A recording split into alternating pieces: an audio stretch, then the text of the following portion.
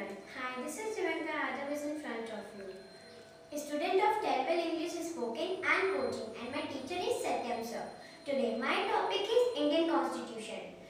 A written document in which we find such rules is called a constitution. Why does a country need a constitution? Today, most countries have a constitution. While democratic countries that have a constitution are democratic, it is not necessary that all countries have a constitution are democratic. There are some key features of Indian constitution. There are three key features. First, federalism. Second, parliamentary form of government. Third, separation of powers. First, federalism. This means to the existence of a people that are electing representatives. Second, parliamentary form of government. This means that the people have a direct role in electing their representatives. Third, separation of powers.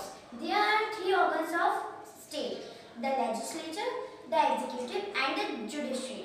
The legislature is for electing representatives. Second one, the executive is the system of courts. The judiciary refers to the system of courts in this country.